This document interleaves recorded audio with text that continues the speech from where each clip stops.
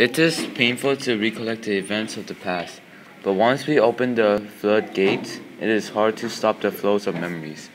I assist Joseph in exposing the girls dissembling, yet they did not yet bring my parents back.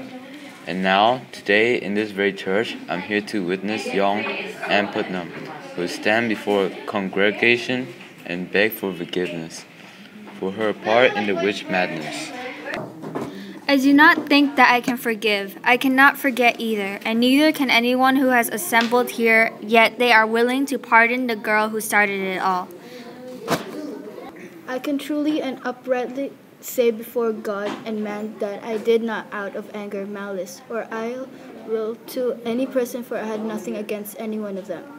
What I did was ignorantly delusioned by Satan, and for that I deserve totally in the dust, and earnestly beg forgiveness from God and all who I have given sorrow and offense.